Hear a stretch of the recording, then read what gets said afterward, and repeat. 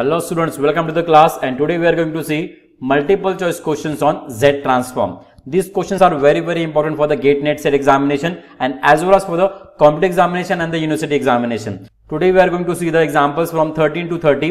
Already I have taken a lecture, there I have covered the example from 1 to 12 and I have one more lecture from 31 onwards up to this 39. So let us proceed here for the example number 13. If the Z transformation of f of n equals to f of z, then Z transform of f of n minus k, u of n minus k equals to. Now this is nothing but a shifting theorem we are having, shifting fn to the right.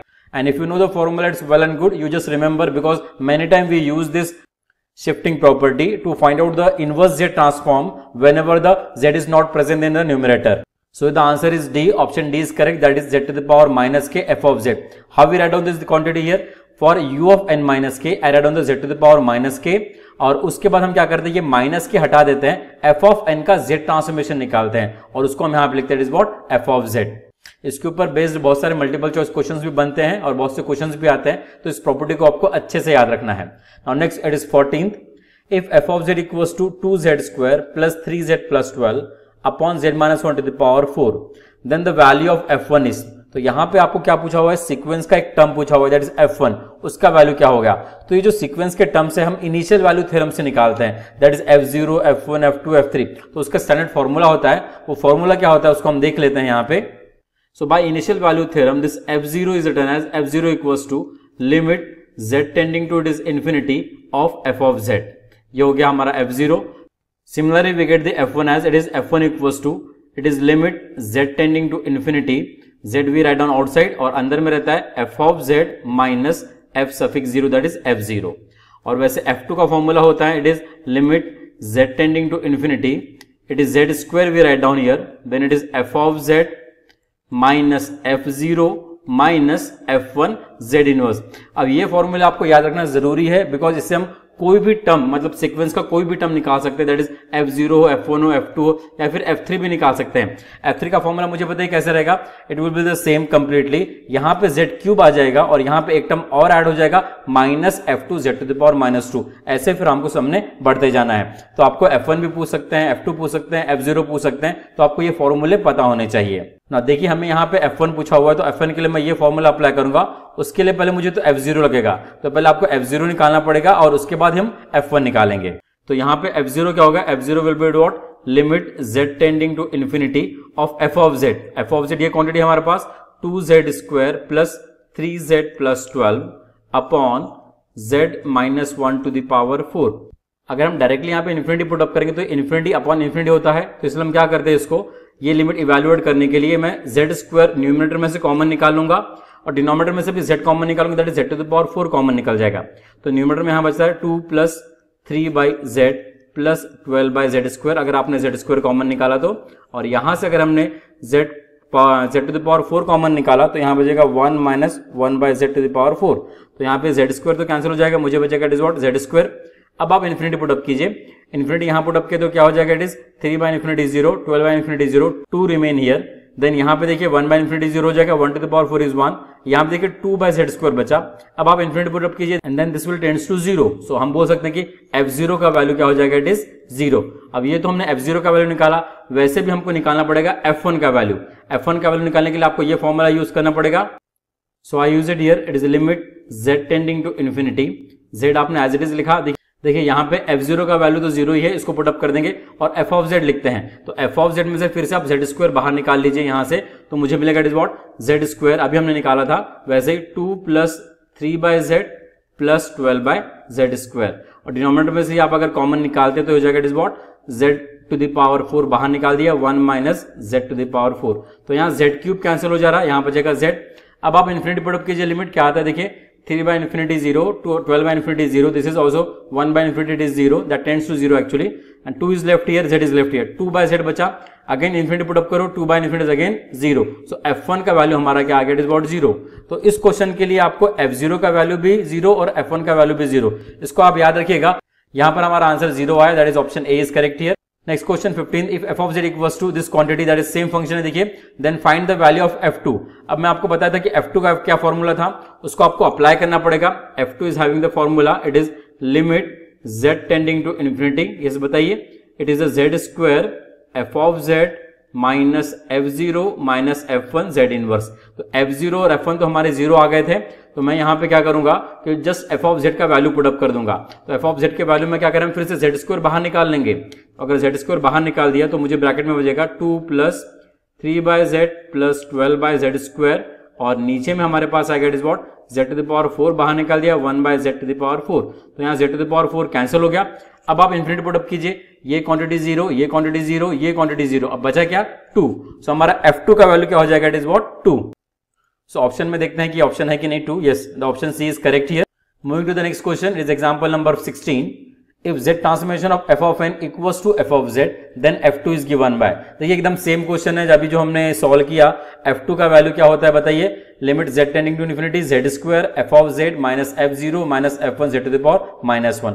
तो ये जो आपको है sequence के terms कैसे निकाले जाते हैं ये आपको याद ही रखना पड़ेगा। जैसे ये पहला वाला फॉर्मूला है f0 का, दूसरा वाला f1 का है, तीसरा f2 का, और ये चौथा f3 का। तो यहां से हम टर्म सीक्वेंस के टर्म्स निकाल सकते हैं। So option C is correct here. Example number 17, Z transformation of 1 upon n plus 1 is given by। देखिए क्वेश्चन तो बहुत आसान लग रहा है बट इतना आसान नहीं है। इसके लिए एक आपको फॉर्मूला अप्लाई करना पड़ेगा जो Z ट्रांसफॉर्मेशन का होता है, and then we can get the answer. The formula is Z transformation of f of n upon n plus k equals to z to the power k integral z to infinity f of z upon z to the power k plus 1 and dz। अगर आप compare करेंगे अभी इन दोनों को तो देखिए f of n क्या हो गया 1 और n प्लस k हो गया हमारा n प्लस 1, तो k का वैल्यू हो गया 1। तो हम यहाँ पे k का वैल्यू 1 ले लेते हैं तो हो जाएगा z to the power 1। This will be the integration z to infinity f of z किसका f of n का, तो 1 हमारे पास f of n है, इसका z ट्रांसफॉर्मेशन होता है z upon z minus 1, ये हमने यहाँ पे लिख दिया, और ये हो जाएगा z to the power k plus 1 that is 1 plus 1 into it is dz। इसको आप सिंप्लीफाई कर देंगे, ये हो जाएगा इंटीग्रेशन z टू इन्फिनिटी।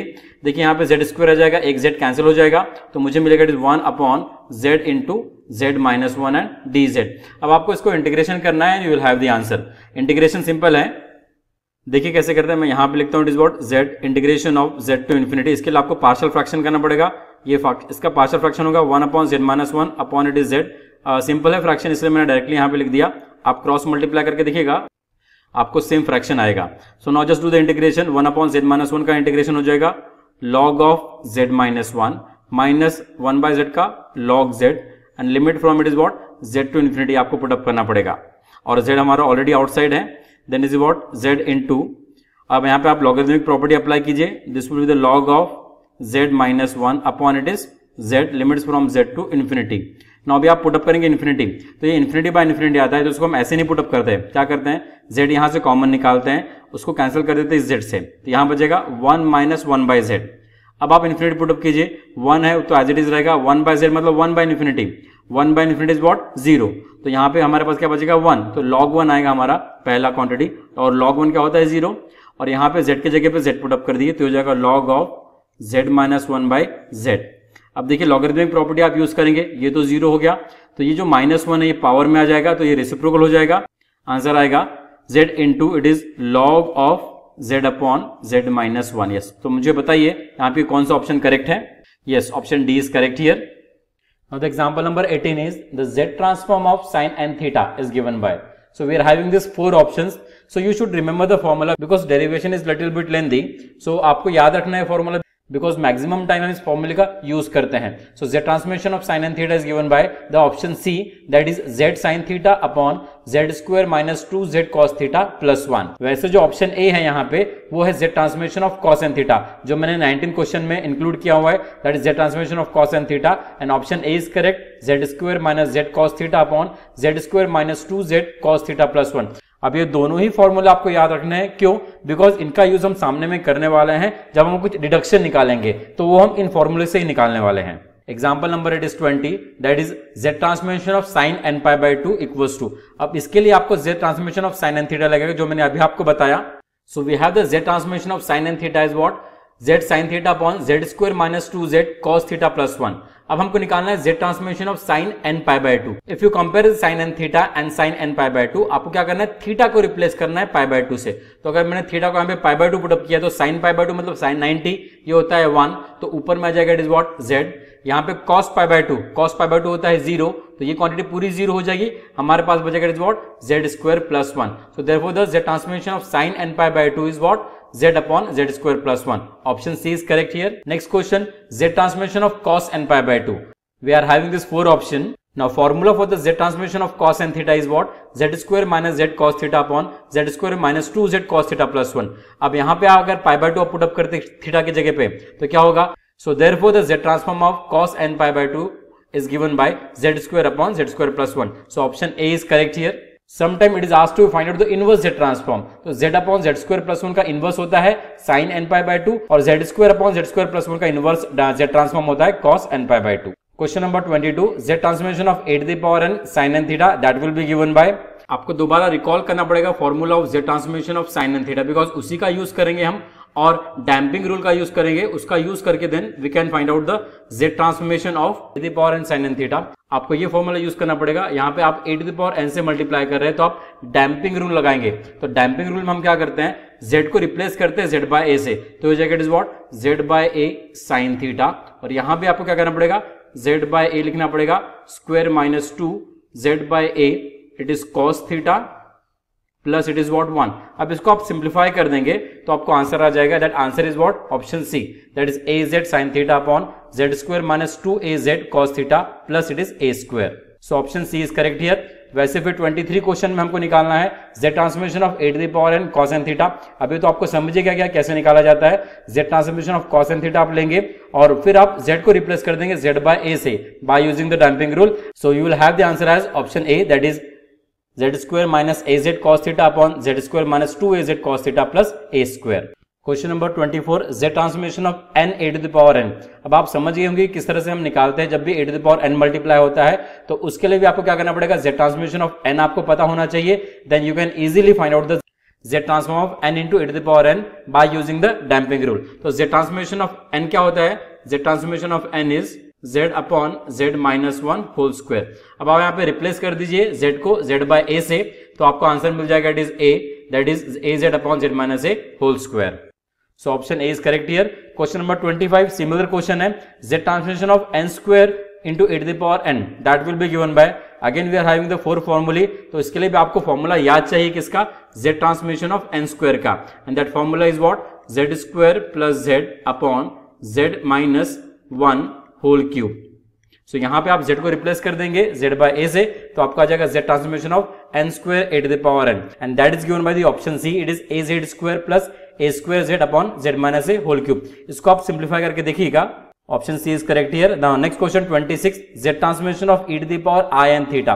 देखिए बहुत ही सिंपल क्वेश्चन है, इसके अंदर एकदम सबसे सिंपल फॉर्मूला लगा हुआ है z ट्रांसफॉर्म का. फॉर्मूला कौन सा लगा हुआ है, z transformation of a to the power n, it is given by z upon z minus a. Now इसको आप ऐसा लिख सकते हैं, z transformation of e to the power i theta two the power n. Okay, अब आप compare कीजिए, it is a to the power n यहाँ पे, a to the power n यहाँ पे है, सो a is what, a to the power i theta, तो इसका z ट्रांसफॉर्मेशन हो जाएगा z upon z minus a to the power i theta. So we are having the option D as the correct option. Example number 27, here we have to find out the z transform of n plus 1 n plus 2 by 2 factorial into a to the power n. अब देखिए इसका z transformation आप एक तो damping rule से भी निकाल सकते हैं, उसके लिए आपको z ट्रांसफॉर्म निकालना पड़ेगा n plus 1 n plus 2 bye 2 factorial का, और उसके बाद देन z को रिप्लेस कर दो z बाय a से टू गेट दिस आंसर. या अदरवाइज आप डायरेक्टली फॉर्मूला भी लगा सकते हैं कंप्लीट इस फंक्शन के ऊपर, and then you can get the answer easily. अगर हमने फॉर्मूला अप्लाई किया तो इस क्वांटिटी को हम कैसा लिख सकते हैं, देखिए it is given by which is equals to the summation n will range from 0 to infinity, और ये वाला फंक्शन हम यहाँ पे एज इट इज लिख देते हैं और मल्टीप्लाई करते हैं z to the power minus n से. अब हम क्या करेंगे, समेशन को ऑन करेंगे and I will put the n equals to 0 1 2 3 and so on. तो अगर मैंने यहाँ पे 0 पुट अप किया तो मुझे मिलेगा 1 इंटू 2 बाई 2 फैक्टोरियल, और a to the power 0 z to the power 0 हो जाएगा 1. अगर मैंने n equals to 1 put up किया, 1 plus 1 it is 2, 1 plus 2 is what 3, so 2 into 3 by 2 factorial, it is a to the power 1 z to the power minus 1. वैसे फिर आप 2 put up करेंगे तो आपको ये क्वांटिटी आ जाएगी. अब इसको थोड़ा सिंप्लीफाई करते हैं, इसको हमने लिखा 2 अपॉन 2, ये कैंसिल हो जाएगा बिकॉज 2 फैक्टोरियल इज 2, ये हो गया 1. इसको सिंप्लीफाई कर दिया जाएगा 3 इंटू a बाय z. यहाँ पे देखिए 2 कैंसिल हो जाएगा, ये जाएगा 6 a बाय z स्क्वायर. अब ये जो क्वांटिटी है बाय यूजिंग बाइनोमियल एक्सपांशन हम इसको लिख सकते हैं 1 minus a bye z to the power minus 3, and provided mod of a bye z is less than 1. अब ये क्वांटिटी आई कैसे, देखिए हमने बाइनोमियल एक्सपांशन का यूज किया हुआ है. 1 plus x to the power n होता है 1 plus nx plus n into n minus 1 by 2 factorial x square plus it goes to on. Okay, and here we are having the term 1 minus a by z to the power minus 3. तो x हो गया हमारा minus a by z और n हो गया minus 3. तो आप put up कर दीजिए फॉर्मूले में, n is minus 3, x is minus a by z. यहाँ भी आपने n पुटअप किया minus 3, minus 3, minus 3, minus 1 मतलब minus 4 by 2 factorial minus a by z square. तो आप इसको सिंप्लीफाई कीजिए, ये हो जाएगा 1 plus 3a by z plus 6a bye Z square here. देखिए 2 कैंसिल हो गया, माइनस माइनस गेट प्लस और यहाँ पे भी प्लस आ जाएगा. तो ये क्वांटिटी सेम हो गई देखिए, इसलिए हमने ये कंप्लीट क्वांटिटी को लिख दिया 1 minus a bye Z to the power minus 3. अब इसको सामने सिंप्लीफाई करते हैं हम, तो हमें क्या मिलेगा, I just do the cross multiplication, हो जाएगा z minus a bye Z to the power minus 3. अब इसका रेसिप्रोकल ले लेंगे हम, तो हो जाएगा z upon z minus a का whole cube. So this is about the required Z transformation. So tell me which option is correct here. So if you observe, the option A is correct here. Example number 28. Find the Z transformation of a to the power n sin n pi by 2. And we have to choose the correct option here. Now to find this Z transformation, you have to apply here the damping rule. For that you require the Z transformation of sin n pi by 2.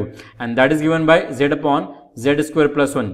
अभी हमने देखा था, और यहाँ पे आप z को replace कर दीजिए z बाय a से, तो आपका आंसर आ जाएगा this first one, that is option A. It is a z upon z square plus a square. So a is correct option. Next question 29.